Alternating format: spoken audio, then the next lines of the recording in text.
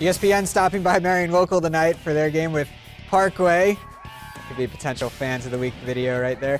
Pick up in the third as Parkway's Brandon Gibson hits the jumper and picks up the foul. Gibson 23 points to lead the Panthers in this one. How about the big guy, Marion Local's Ryan Bruns, the reverse lay-in. More from Bruns as he gets it down low and finishes again inside. 20 points for Bruns. How about Parkway's Sage Dugan knocking down the long two? Marion Local had an answer for that. Dustin Seitz hitting a deep two of his own. And Ryan Bruns, one more time. Check this out. The alley-oop and the two-handed stuff.